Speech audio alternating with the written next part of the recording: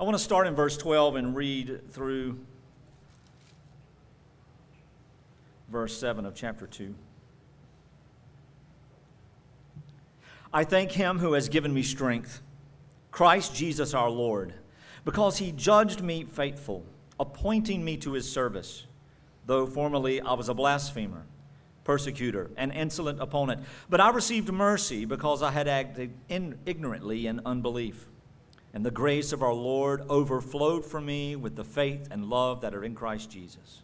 The saying is trustworthy and deserving of full acceptance, that Christ Jesus came into the world to save sinners, of whom I am the foremost.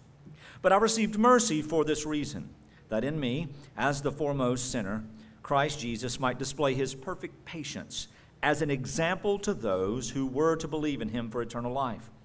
To the King of ages, immortal, invisible, the only God, be honor and glory forever and ever. Amen. This charge I entrust to you, Timothy, my child, in accordance with the prophecies previously made about you, that by them you may wage the good warfare, holding faith and a good conscience.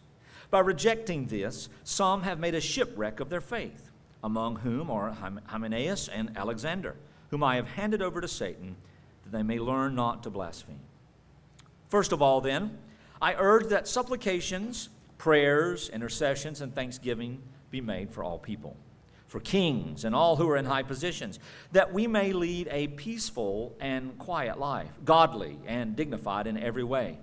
This is good, and it is pleasing in the sight of our God, our Savior, who desires all people to be saved and to come to the knowledge of the truth. For there is one God, and there is one mediator between God and man, the man Jesus Christ, who gave himself as a ransom for all, which is the testimony given at the proper time. For this I was appointed a preacher and an apostle. I am telling the truth and I am not lying, a teacher of the Gentiles in faith and in truth. There's a lot there, but I wanted it in our hearts and our ears. And I will say this as I say every week. There's several disciplines that without which we will not have joy. And one of those is that if we are not in the Word of God, we will be carried along by every thought, emotion, problem, concern, and you name it. If we're not listening to the Scripture, if we're not seeing it in its pages, we are not listening for what God is teaching. And then the second thing is to be in fellowship with his people. If we are not in the assembly, we are forsaking the promises of God. For the means of grace through the local assembly of the saints is where we are instructed to do the work of the ministry. It is where we are equipped to overcome the world. It is where we are reminded of the promises of God on which we stand. And the list goes on. And to forsake it is to not receive the fullness of what God has promised. Now see, when I say those things, a lot of people who are academically gospel-minded, they don't like it. Because they automatically think, well, now you're telling me some things I have to do as a Christian. Isn't that what Paul's writing to Timothy? Things that Timothy must do as a pastor? Isn't that what Paul writes to the Romans? Things that they must know and then also that they must be doing as believers in Rome? The whole of the New Testament, all the letters are teaching us what we must be doing as well as what we must know and how we must learn. And so for anyone to make the claim that there's nothing to do in the context of the New Testament hasn't read it. And I would surmise that even they would possibly not understand the Bible at all, not understand the totality of Scripture. And the charge of legalists could come, and in the same breath, maybe on the other side of the coin, the charge of antinomian comes. That means people would say, we don't have to. You're saying there is nothing to obey. There is nothing to do. Beloved, Timothy is received this letter as an instruction from Paul in order that he might instruct the church how they ought to live an orderly life. You see. The only time that that's inappropriate is when the preacher, and more importantly the shepherd, the pastor, begins to press the church in such a way as to apply guilt upon their lives and worse, fear upon their eternal life if they're not meeting the conditions of these well and ordered commands. That would be inappropriate. Paul assumes something with every letter that he writes. And he assumes divinely that every person receiving that letter is a child of God, regenerated, born of the Spirit, receiving the gospel like a child. And yes, even children can believe the gospel before they are taught all the theology therein. God, in His Word, teaches the full counsel of Himself, which includes not only the truth about who He is, but also, as Brother Mike taught yesterday at our men's meeting, the truth of what He's done and how we are a participant in His work. And then He teaches us how we ought to walk, what we ought to think. I mean, think of the commands of Paul and all through these letters to Timothy. Timothy, as an elder of the church, many will depart from the faith. Many will go on and do their own thing. They won't listen to the fact that Matthew 18, our Lord and Savior, has taught us how we handle conflict, division, sin.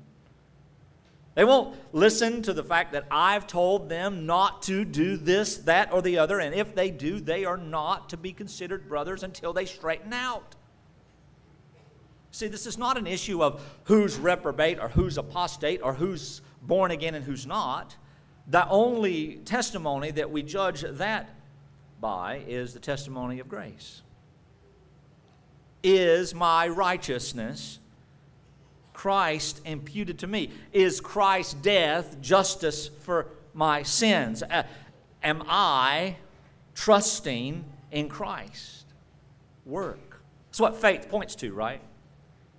You've heard me say many times people have faith in their faith. I say, well, my believing has saved me. No, Christ has saved you. You believe Christ has saved you. It sounds very, I don't know, insignificant, but I would say that it's very significant. Because even as born-again believers, even as children of God, even of those who are saved by the power of God, by grace, through faith, we can easily fall prey to starting to, what? Listen to the instructions. And then we'll start walking a little bit in our own way of going, you know what? I don't curse and smoke and drink or date women who do. You know, that old joke. I don't do this and I don't do that, and I'm not like them and I'm not like them. And that is the example that Jesus gave of a condemned person, a person who's not justified, a person who is not crying out and by faith holding fast to the mercies of God, who became our propitiation, so on and so forth. So I say all that as a way of reminder, beloved, because we're about to get into some instruction. The instruction is ours to receive and ours to apply and ours to be accountable to. And if we reject that, we can't play together. We can't live together. We cannot disobey Christ and say we love Him. We cannot subject our enemies or our brothers and sisters to our own judgment and say we love Christ. And I've said this probably at least once a month since 2007, because that's the furthest back that I remember me saying this publicly. People love to hear preaching, but they do not want to be pastored. And when that makes someone angry, so be it. Beloved, we love one another. Paul loved Timothy with a love that we cannot understand. Paul has told Timothy that there were some teachers, of which he only named 2, and those were the 2 that Paul had already excommunicated. You understand that the naming only happens after the discipline has been executed. And what was Paul's desire? That these 2 men would apologize and cease this foolishness and come back in and mercifully be received, forgiven, as they were before they started it. There's no more conditions in forgiveness except that we forgive. So Paul is saying that because of these two men and what they've done, they've caused a chain reaction in the church, and a lot of people now are at odds with the teaching. You know how it is? Well, I'm not so sure I believe that interpretation. Paul never had to have interpretation of his letters. They speak for themselves. I command you to do this. This ought not be so. This is what grace is. Faith does this. It's just simple. I mean, do we have to sit out, for those of you who know what Betty Crocker is, do we have to sit out with the Betty Crocker cookbook and look and wonder what it means to stir? Did she really mean stir, or did she mean think about it in our heads? Or call somebody and stir them up about Betty's book? No, spoon in. Here we go. We don't have to overanalyze everything as if we're got some kind of Gnostic spark or psychic connection with this divine power somewhere that's given us knowledge that nobody else has. That's not how it works. The academics of the world can understand and even apply and do and mimic the realities of the instructions to the church, but they cannot mimic resting faith in the Lord Jesus Christ. And we know that when they continue to hold fast to what they think they know and what they think they do that satisfies God. The only thing that satisfies God the Father in righteousness is the death of His Son, Jesus Christ. That's it. And in the weeks to come, we're going to talk about some of these theological things at length. But as we look here, we need to be reminded that what Paul is saying now, starting in verse 18, he's reminded Timothy of this great gospel. He's reminded Timothy of the power of Christ. He's reminded Timothy that he, as an apostle, was not something he sought after, but God appointed him. And then he's telling Timothy, as you go over to 2 Timothy and you start looking, you see there were prophecies made about Timothy. Well, what does that mean? I mean, the apostles said some things about what Timothy would be doing. The apostles affirmed the calling of Timothy from the Lord Jesus Christ. And I can promise you, he wasn't excited about everything he heard. And he wasn't really going, hey, I'm going to be a pastor. It's going to be cool. It's not cool to be a pastor. It's horrible. But it's the greatest thing I've ever accomplished in ministry.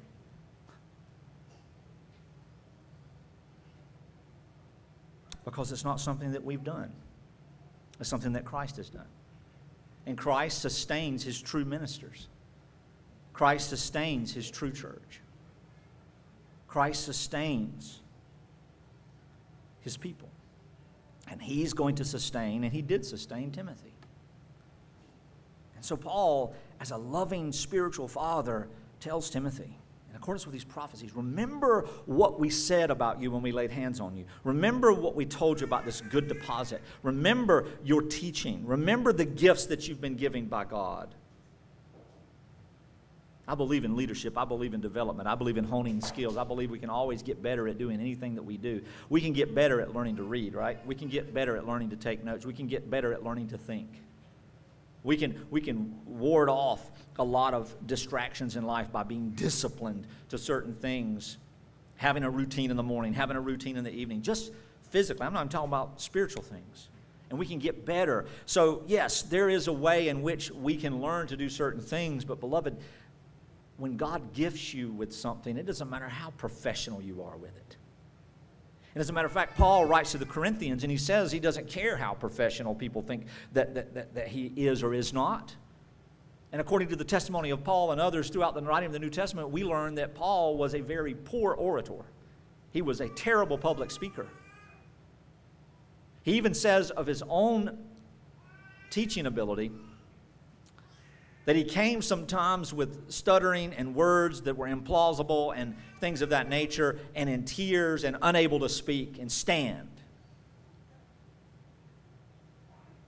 That's how we know that the teaching of God's Word in conjunction with the overseeing of the joy of His people as a body is not about professionalism. The worship of God is not about bells, whistles, robes, and ornate ornaments. It's about intimacy. in intimacy, whether it's it always has passion, whether it's good or bad, whether it's anger or affection, whether it's zeal or apathy. It's intimacy. And sometimes that looks neat, and sometimes it's a mess, and sometimes it's very effective and very encouraging, and sometimes it's harmful and it stings. But there's one true thing in the midst of all of that. The people of God who are listening to His Word and who are obeying their Savior and who love Him are going to hold fast according to the Scripture. This is not my opinion. This is not my illustration. This is not my logic. This is just clear, absolute, unirrefutable truth that the apostles say. I know I just made up a word. It's okay. Just write it in my dictionary. I've got one. Irrefutable, yeah. I should have just said that. Now see how y'all messed me up? His word, that if we deny the instruction of the apostles, we deny the instruction of Christ Himself. It is not up for discussion. If we love Him, we will do as He's told us to do. When things are good, easy. When things are not good, testing. Testing. So, Timothy, these prophecies made about you, by them you may wage the good warfare. What does that mean? Did he say, Timothy, all the giftedness you have, and all the strength you have, and all the power that you have, and all the great tools that you have? Remember I talked about last week at the close of our service about the tools. Tools that Timothy had are the Spirit of God, or the teachings of Paul, the intimacy that he had with Paul, the instruction of Paul to him, the training that he developed. But here Paul is saying there's a third thing, and I don't know if I got into it last week because of time, but the prophecies. That which we know that God says you will do according to His purposes. And I read Isaiah 48 this morning, right? And the prophet, God speaking to the prophet, what does he say there? The former things I declared of old, they went out from my mouth and I announced them, and then suddenly I did them, and they came to pass. Why are we where we are today? Why is life the way it is? Because God has declared it and it has come to pass. That's why conspiracies are the devil's playpen. Assumption is his bread. And judgment is the icing on his cake.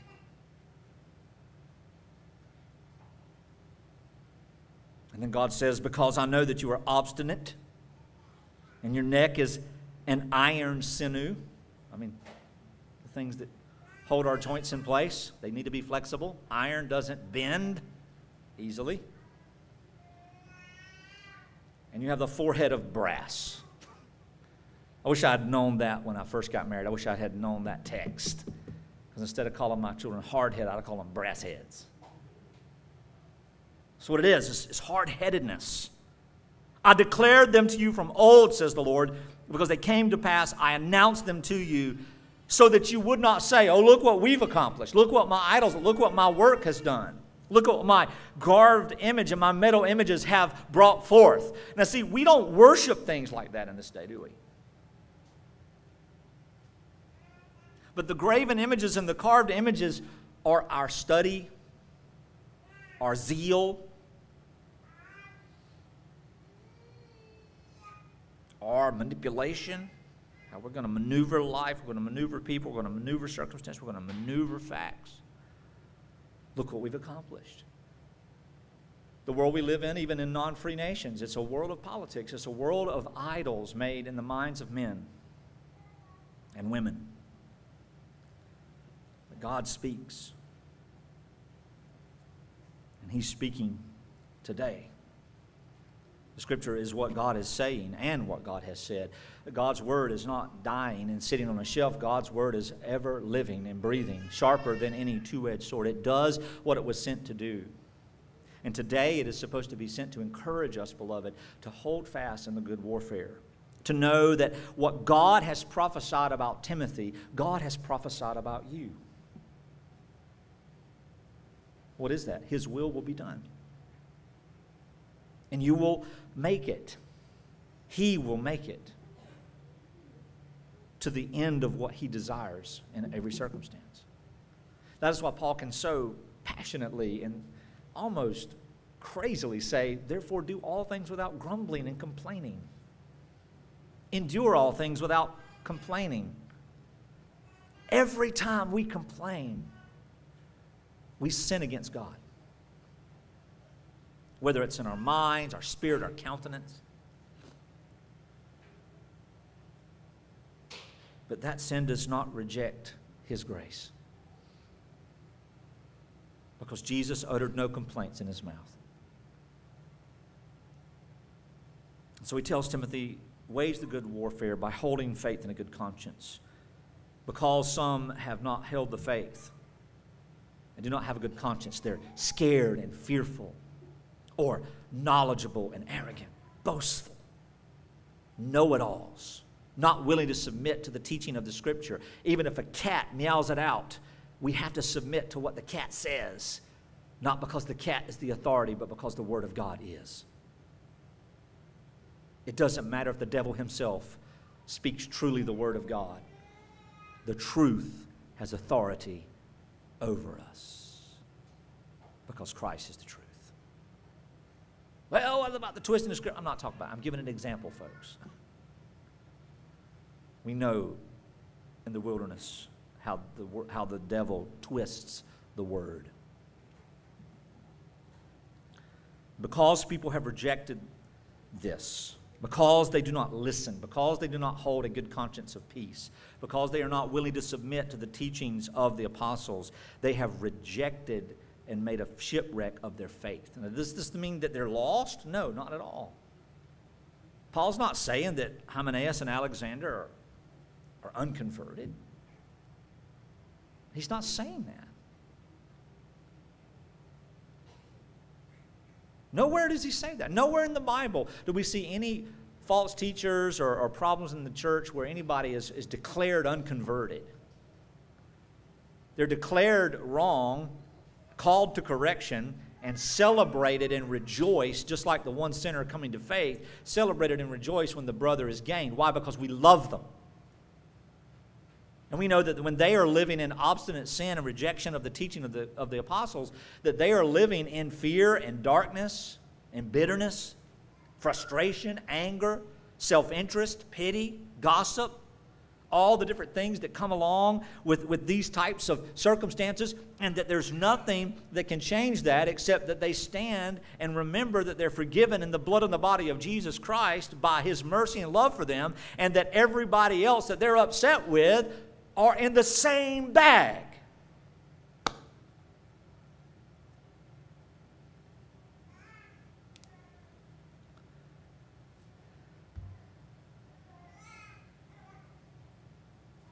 So Paul has disciplined them out of the church so that they may learn not to blaspheme. And then Paul gives Timothy tools, practical application of what needs to be done. And here is this instruction. First of all, right? First of all. First thing I need you to do, Timothy. First thing I need you to do, James. First thing I need you to do, John. First thing I need you to do, whoever he wrote to. First thing I need you to do is pray. I need you to pray. I need you to pray. All right? How do I pray? What do I pray? For whom do I pray? He says, first of all, then I urge. Now, see, some people like to read the Bible this way. Oh, this is what we should do. We have to have supplications. We have to have prayers. We have to have intercessions. And we have to have thanksgivings. So we got to figure out how to do these things. Now, I'm not poking fun at people who do that, but that's not how you read the Bible. That's how we end up with more pages in our systematic theologies than we should have. 9 pages on supplications. Listen to it. First of all, then I urge that supplications, prayers, intercessions, and thanksgivings be made for all people.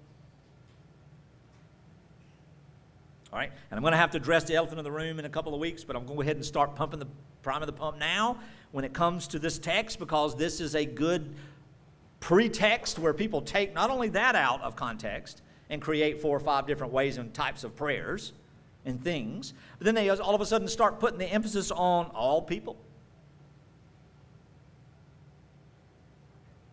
And then we get to verse 4, and then we have this minutia and this cow plop of debate and argument about, oh, God does want to save all humanity and every single one without exception. And we know that's not true. Jesus refused to pray in John 17 for anyone but his sheep. Now, see, some people don't like the way that's phrased. Jesus says, I am not praying for these. By definition, that's a refusal. God, the Father, hasn't asked him to, but, I am not going to eat these. That's not a refusal of a command. It's just, I'm not doing it. Did Jesus need to tell the Father what he was really doing? No, he said that it might be written down by the Spirit for our sake. Jesus prayed for the salvation of his elect people, for whom he was about to lay down his life. And then we can come to another way in which we can understand that, in a sense, we need to contemplate the reality of what is the mind of God in all things. Is the gospel not a command? Is every command of God not the responsibility of every human being? You see? So it depends on what side of the street you're on and from what angle, but we're not going to reject sovereign and free grace. We're not going to reject the gospel of Christ by how we handle the text. So we're going to deal with it in the context in which Paul is speaking. Who is Paul writing to? One man. And sometimes when we see the pastoral letters, this will be a pastoral letter. It's pastoral in its context. It's written to pastors, to a pastor. We forget that it's a person there. And we also forget, just like in John chapter 3, when Nicodemus, as a Pharisee and as the primary teacher of Israel and all these things, we forget that there is this, and we see it in the text of Scripture, when it comes to Israel and when it comes to certain people, it's very easy for us to just myopically embrace everything written to us. And when someone says, do this, then it's just for us to do this. Or if the context of a particular instruction is given, we might just think, so if I say we are going to do this, all of us are going to do this. We are all going to do this. I'm speaking to you as a church and then to those who aren't in attendance today who are part of this church family. And then if it's something that we do constantly, like the Lord's table every week, then I'm talking to those people who don't even know who we are and we don't know who they are that will be part of the family sometime in the near future. But I'm not talking to the guy driving the Jeep outside. Everybody looks. No, he just drove by. Or the police officer that just drove by. Or that dumpster fire. No, I'm just joking. I'm not saying we all and everybody within an eye shot. So there's the context. What is the context? Paul is talking to Timothy, and he's saying, here's how we handle this. Here's the first thing that you do after you command them to stop talking. So what does Paul say to do when there's people that are talking nonsense, changing things, talking to other people about these things? He says, all right, be quiet. Be quiet, be submissive to the instruction of Christ, and listen and be taught. And when that happens, guess what? That person is in right standing with the body and with the Lord. So command them to stop, and then what you need to do to fix everything that's going on in your church is you need to pray. So if Paul wrote a letter like that, then what would James Tippins, as the elder of Grace Truth Church, say in his head? Okay, I got to pray for us. I got to pray. I got to get up at 2:17 like I did this morning. And just pray and pray and pray and pray. And just, when your mind's on fire. I hate those days. I hate those nights. You just cannot stop the images and the thoughts and the words. So I'm just going to pray for us. I'm going to pray for us. No. And Paul says, listen, we're not separated from the community in which we live. We're not separated from the state or the country. We're not separated from our neighbors. We're not a cult. We don't go buy land in the middle of nowhere and build a commune. That's what cults do. Now, if you want to go do that for yourself, that's fine, but you got to come to the assembly. It's not biblical. Well, what about Israel? That's a picture of election. It's not a command to the New Testament church. Nowhere can you find that.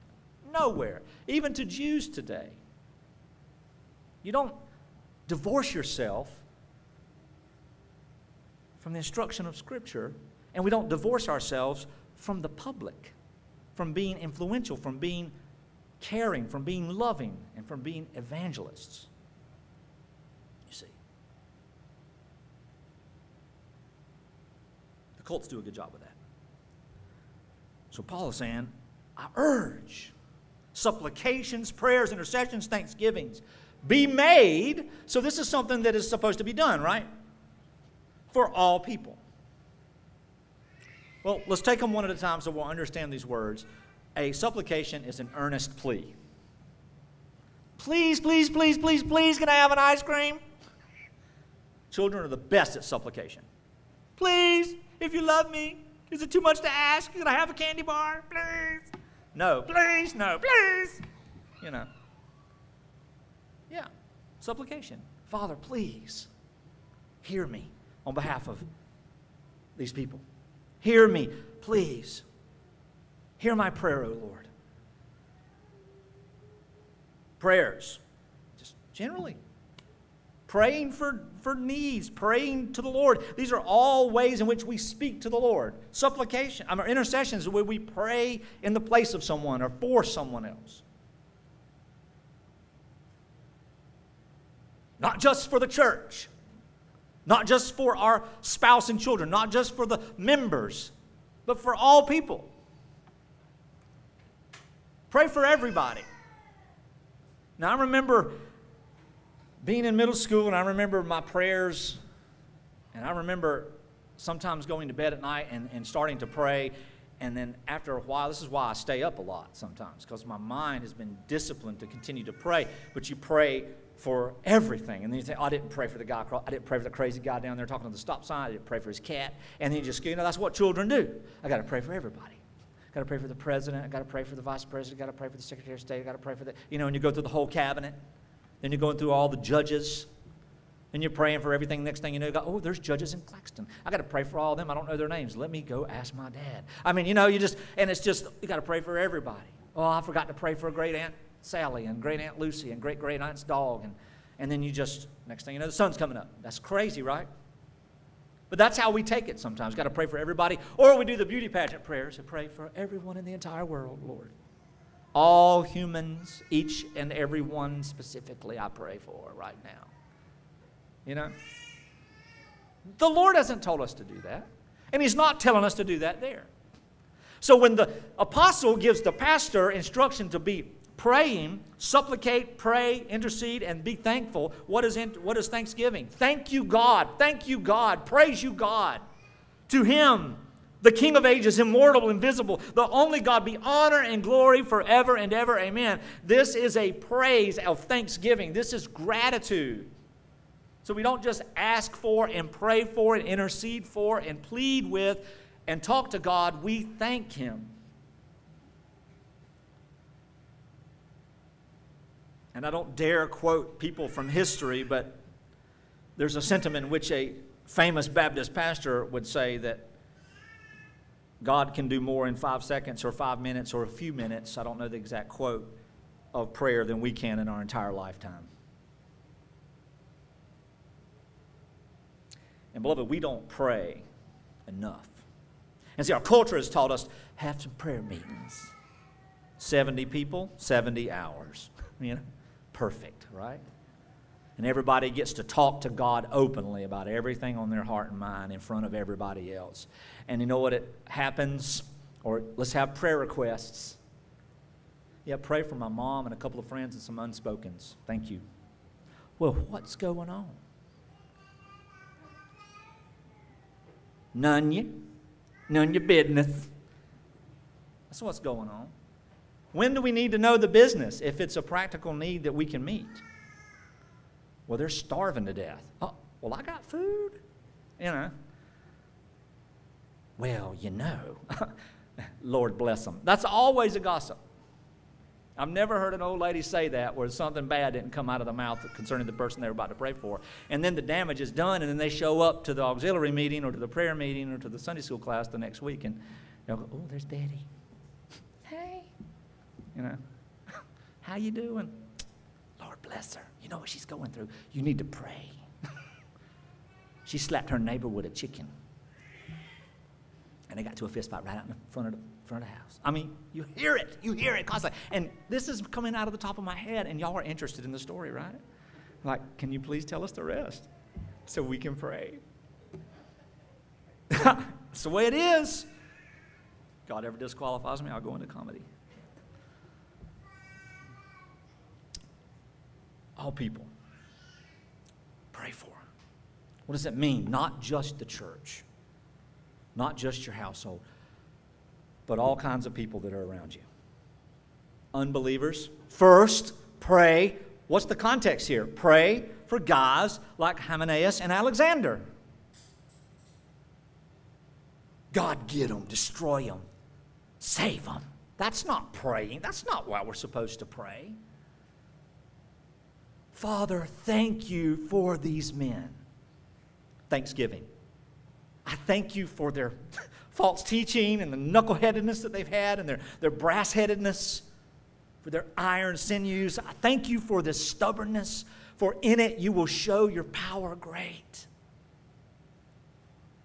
Please bring them back to us. Bring them to repentance that we may rejoice together and take your table together and worship together and serve together. For these are our brothers for whom Christ said, it is finished. Take them into your arms, Father, and bring them back to the gospel in a way that they've never seen before. In power, etc., etc., etc., etc., etc., you know, whatever, however you speak. I talk like that sometimes when I'm giving instruction on taking out trash. Get the bags and the thing and roll it, roll it, roll. You know, like, Dad, quit yelling at me. I'm just excited about the trash. Get it out of here. Intercessions, praying for them, pleading with God that these people who had been turned over to Satan would learn not to blaspheme. These people who have turned over to Satan would learn not to gossip. These people who have turned over to Satan would learn not to commit adultery. These people who have turned over to Satan would learn not to steal. These people who have turned over to Satan would learn not to abandon God's promises and to destroy God's people. And so he gives an explanation. What does he mean? All people. Well, let's plug in an extremely long grammar lesson by just saying for all kinds of people. Not just these people. Not just the church. I want you to pray for kings. I mean, when's the last time you sat down and said, Father, I just want to thank you for Joe Biden. I want to thank you for Donald Trump. I want to thank you for Barack Obama. When he won the first time, I posted on Facebook, thank you, Father, for the president that you've given us. And I lost 200 friends online that day by being obedient to Scripture. Now, I don't do that stuff anymore because I realize this is really not beneficial. I can pray without posting. But I thought the church would, you know, they can join in with me. The saints.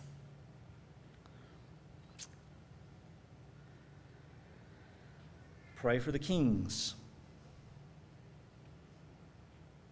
Pray for all who are in high positions. Why? Because they lead us. They govern us. They rule us. They oversee us. They do what God has ordained them to do. And what are we supposed to be praying? That we, the people of God, may lead a peaceful life, a quiet life, a godly life, and a dignified life. Keeping it real is undignified and ungodly. Saying what you need to say because it's something that needs to be said is undignified and ungodly. Social media use, most always ungodly. But this sermon is not about cleaning up our lives, is it? It's about understanding the order of the Christian faith in living life together as a people.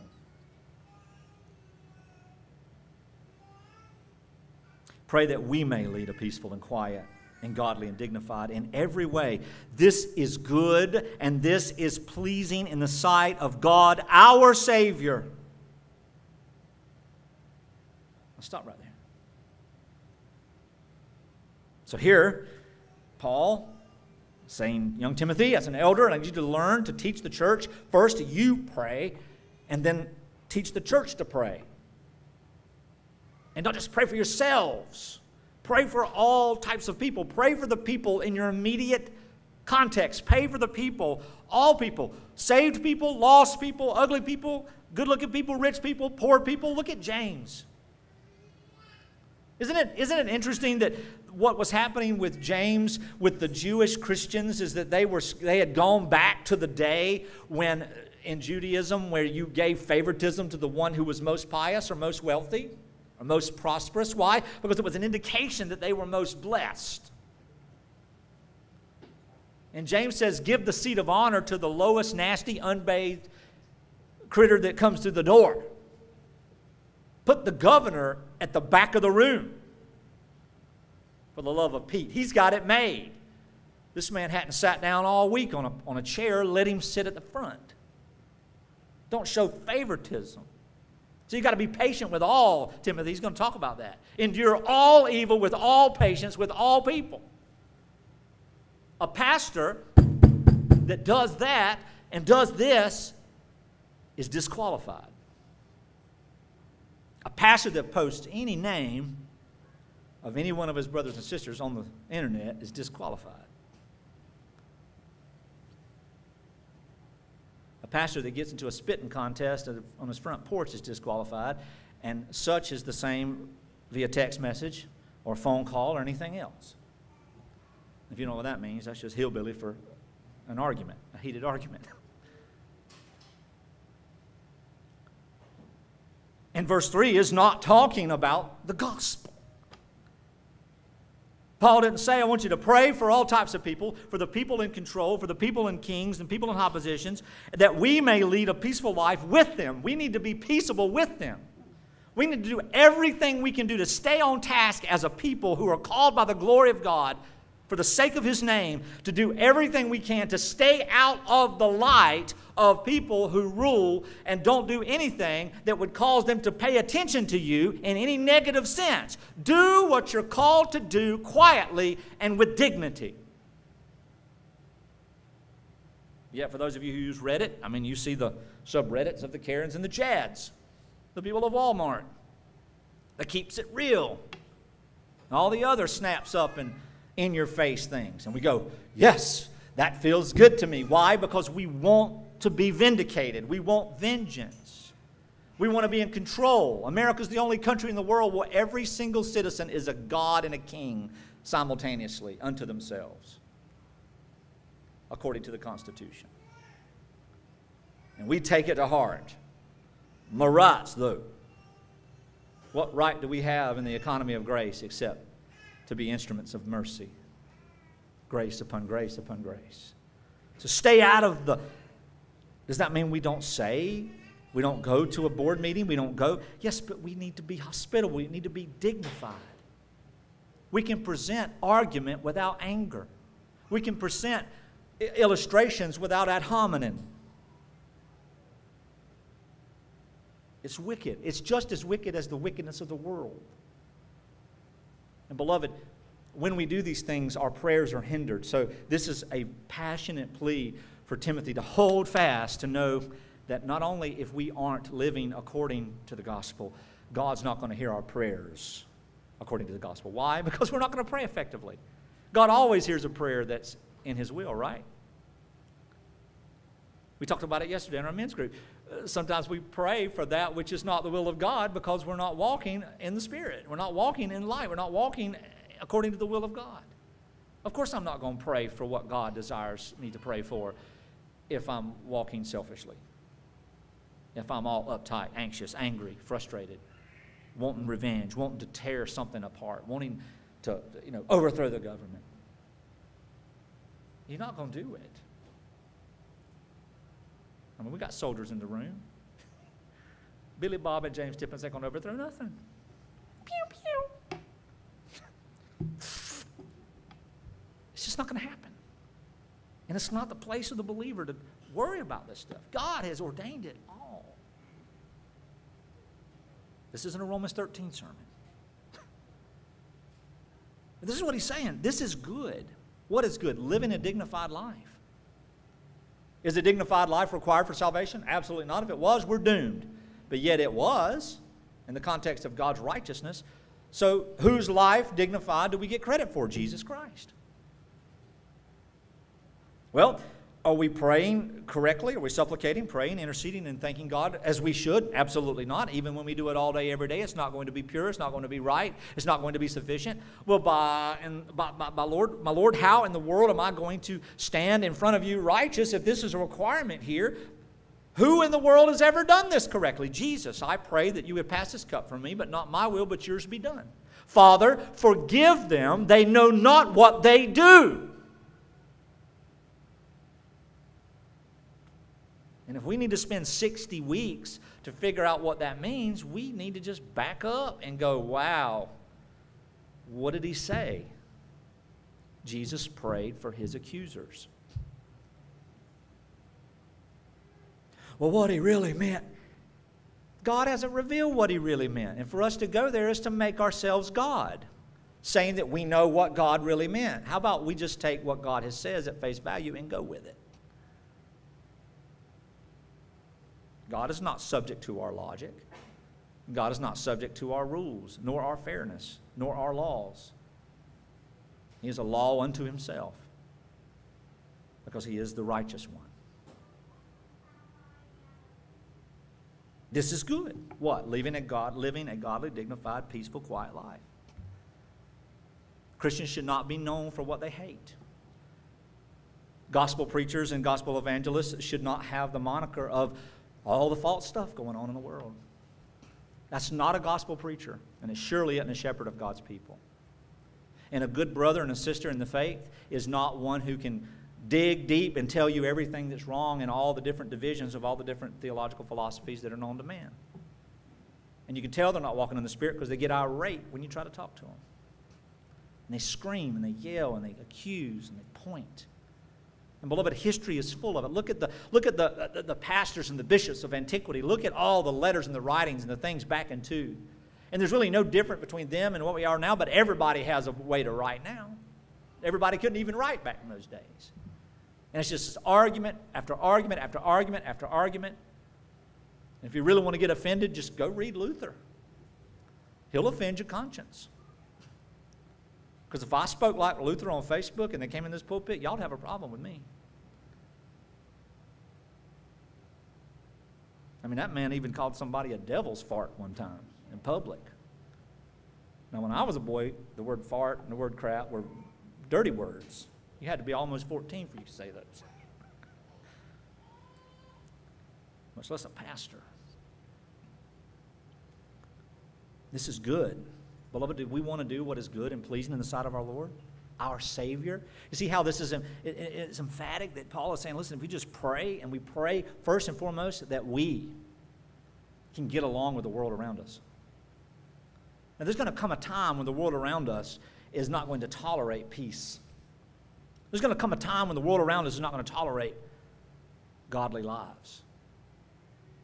That's not happening right now. There's nowhere in the history of America right now where any institution or any government authority is intolerable to godly lives and peace and quiet. The factions that we see are self-made. I'm standing up against this. I'm standing up against that. Well, let's find that. Well, Ephesians, Pastor, do not partake in the works of iniquity, but expose them. Who's he talking to? The church. So you see me walking like a devil, say, James, look at yourself. I love you, brother. Stop. You're right. This is wicked. I'm so sorry, man. Pray for me. Yes. Don't make judgment. We don't have that authority. See, there's a context for all of it.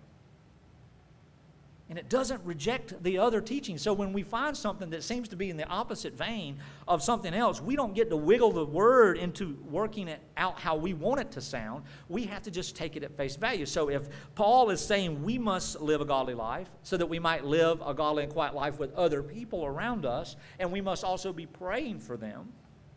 We're not just praying for our mutual intimacy in the world, but in the body, but we're praying for some type of intimacy and calmness and peace in the world. And it is why the cults sometimes have a better standing in the culture than the church, but yet have no gospel, so there's no power there. Because sometimes the cults can serve and stay quiet. But what do you call them? Compromisers, weaks, sissies. Not a sissy.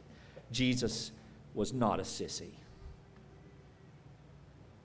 And he is the pinnacle and the ultimate man. He's the ultimate masculine.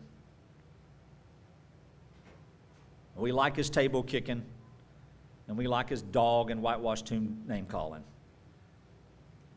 The people he was talking to do not exist in the world today. So we can't emulate that at all. As a matter of fact, he tells us not to. We need to listen to the word. And beloved, just think about it for a second. Letting go of all stressful animosity and frustration that boils in us from every corner of everything that we have in existence. Letting that go is peace in and of itself. Because here's the thing, what we think is so important today, when crisis hits our household, like it has hit mine the last year, and more specifically the last 2 months, that stuff doesn't matter at all. And if it were important, I couldn't put it aside, could I? If the house was flooding and we were all about to drown, and then someone catches on fire, we got two problems that can't be ignored. You see? I don't know where this comes from, y'all. I'm sorry. Sleeplessness.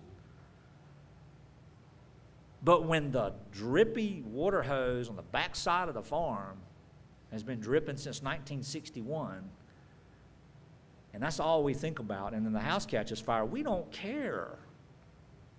And the world and everything in it and every person that bothers us and everything that ever comes against us is like an old faucet dripping from 1961 in the back of the farm that we never see. Let it drip. God holds the tap anyway.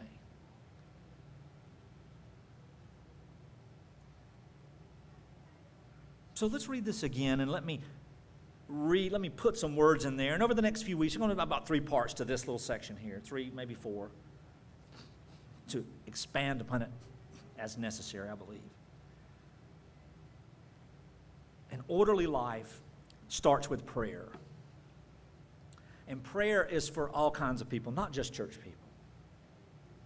And not just peers, but people that are higher than us and people that are lower than us in stature or economics or public opinion. What was Jesus' public reputation? A poor one. Those who were and who made things happen, they talked ill of Jesus all the time because he ministered to sinners, to dirty people, to lowly people.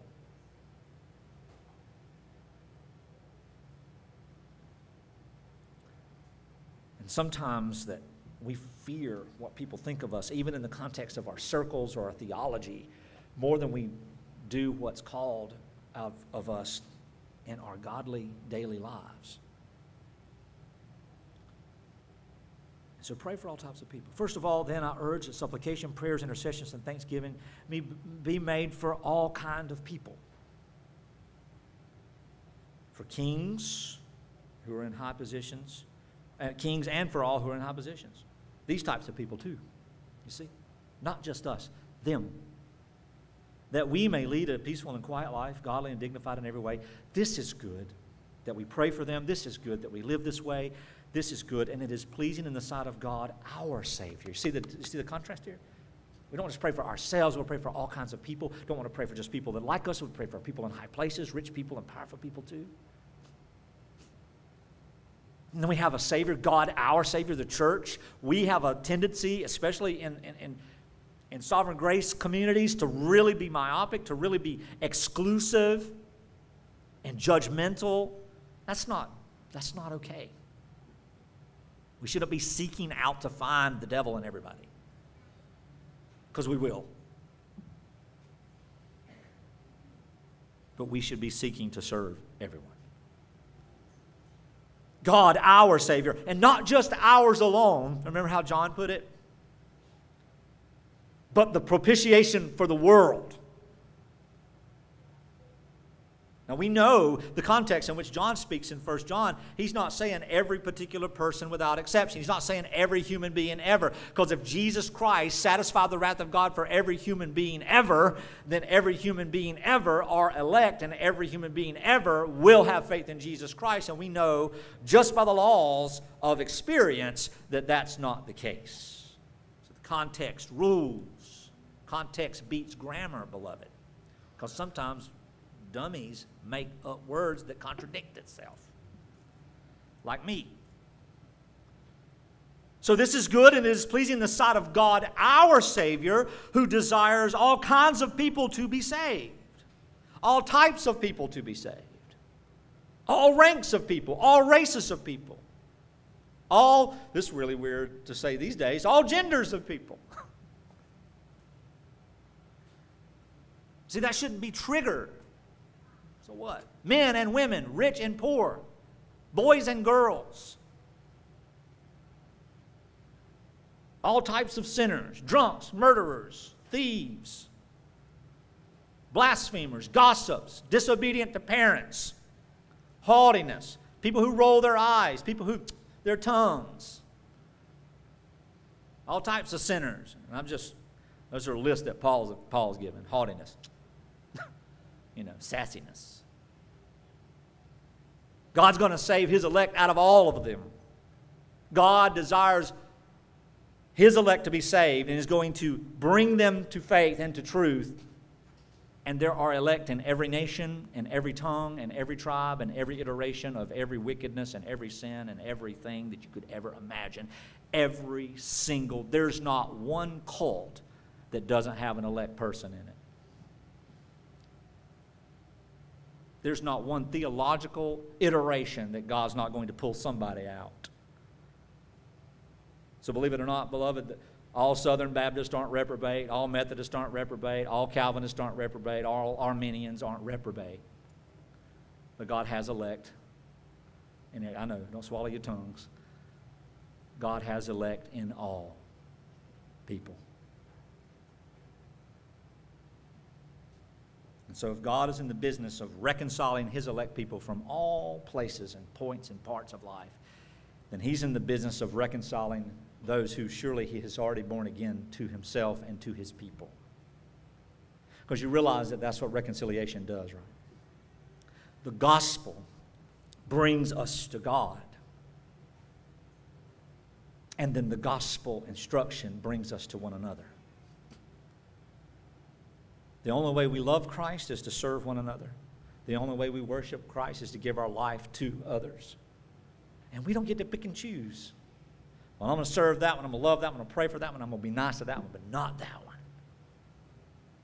Why? Let's look at them.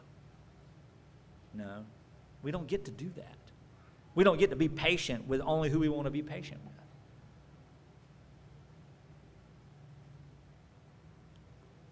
People want you to be patient with them, but they don't want you to be patient with others. Beloved, we got a problem, and it's called our sin nature. And it's been put to death because Christ has died and we are alive in him. But this old ragged body, oh, who's going to save me from this body of death, Paul says. He says it is God in Christ. And then Paul begins to explain in verse 5, and I'm going to preach all this today. For there is one God, and there is one mediator between God and man. See this reconciliation? There's one mediator between God and Hymenaeus and Alexander. There's one mediator between all these people who have gone astray in this false teaching. There's one mediator from everybody who's abandoning the body of Christ. There's one mediator between God and man, the man Jesus Christ. And he gave himself as a ransom for all. For every person without exception? No, we know that that's not what it's saying. For his people, amongst all peoples. Jesus did not die for Jews alone. He died for his elect Jews. He died for his elect Americans. He died for his elect purple, green, yellow, brown, white, orange people. Remember that song we used to sing? Red and yellow, black and white? I don't even know if that's legit anymore, is it? Probably not. And this is the testimony given at the proper time. What Paul is saying is that what he just said and what I just extrapolated is the testimony of Christ. At the proper time was preached, given. God gave it and sent it. For this gospel, I was appointed a preacher and an overseeing messenger of the people of God. And I'm telling you the truth, I'm not lying. A teacher of the Gentiles in faith and truth. So here is Timothy, raised in a Jewish home, a Gentile himself. So now the picture comes to full focus, doesn't it? God is going to save his people for whom Christ died out of the world, out of all peoples. And if he has done that and satisfied the wrath of God for his people, then we are to be satisfied with reconciliation amongst ourselves. So let's pray. Let's pray and let's thank God for what he's done in Christ Jesus, who was our ransom. Let's pray. Thank you, Father, that you have called us to pray. And the very next thing that Paul writes to Timothy is, I desire that in every place the men would pray. The people would pray. The brothers and the sisters would pray. The children would pray. So, Father, we're together praying this morning. And, Father, we pray for ourselves. Each of us individually, we pray the things that we deal with, the sin that entangles us, the thoughts and the feelings and the emotions and the behaviors that come from those things, Lord. We're always at odds. We're always at war, but we are not at war even with ourselves or with one another or with the world. We are at war with the principalities and the powers of darkness that you in your sovereignty have decreed and are fulfilling your ultimate purpose through. And one day we will be free of it all. But until that day, Lord, help us to wage the good warfare. Help us to see and to understand the word more and more each day. Lord, help us to reach out to our brothers and sisters who have not been with us in a while. Lord, help us to reconcile, as long as it's up to us, those who have gone astray. And if they do not reciprocate, Father, it is not on us. But Lord, most of all, help us to stand firm in the gospel, knowing that your Son, Jesus alone, has satisfied your justice, and that you have declared us righteous because of him, and that you have credited us his righteousness, and that not only have you decreed it and shown it and done it, you have brought it to pass. And Father, that which you have promised now, we await that day of glory. It will come to pass. So help us to be at peace until that day. And help us to look into the gospel, into the cross, into the death and the resurrection of Jesus Christ as our sufficient assurance and hope as we traverse this great life. In Jesus' name, amen.